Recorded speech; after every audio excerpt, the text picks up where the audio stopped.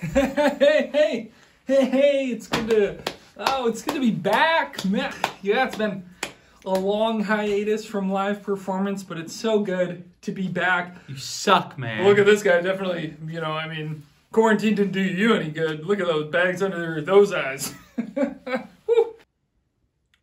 What does that even mean? I was talking to my girlfriend the other day about essential oils. You hear about these things?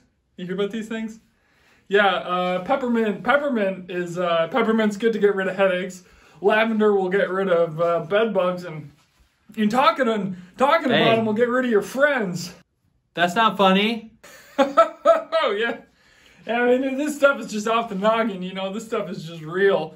This stuff is just real life. This is just me. I'm just being me. Man, what is your problem? Remember, it's been a while, so I haven't been on stage. I'm a little bit rusty. You don't have to say that kind of stuff. That's kind of mean and unnecessary. Dude, shut up! Shut up! Get off! So pillows, pillows. They've got to. I think pillows are actually just mattresses that didn't have very good high school guidance counselors. What? That's stupid, dude. But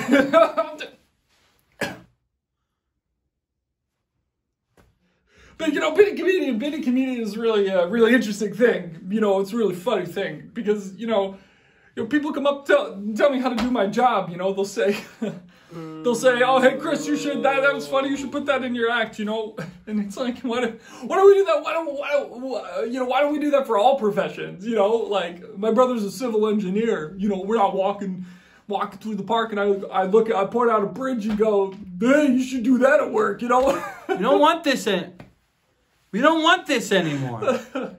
Guys, please don't say those kinds of things. It's been hard. No, seriously. It's not. Ow, stop throwing things. Ow! Wait, why are you... Hey! How did you throw my own wallet? Ow, at me!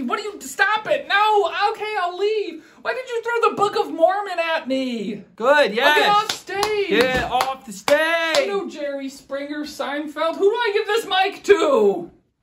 Ah! All right. That guy sucks. I'm up next. So I lost some weight recently. I got my wisdom teeth removed.